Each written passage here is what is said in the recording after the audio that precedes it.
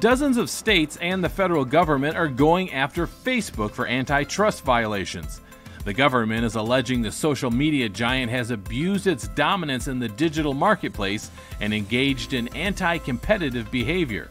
The Federal Trade Commission in particular is seeking a permanent injunction in federal court that would require the company to divest its assets, including Instagram and WhatsApp, effectively breaking up Facebook as we know it. The lawsuits, months in the making, represent an unprecedented challenge to one of Silicon Valley's most powerful corporations.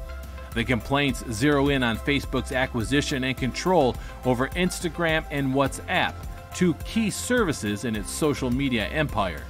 Most of the scrutiny of Facebook concerns the companies it has purchased to build up a massive audience that now totals more than 3 billion users.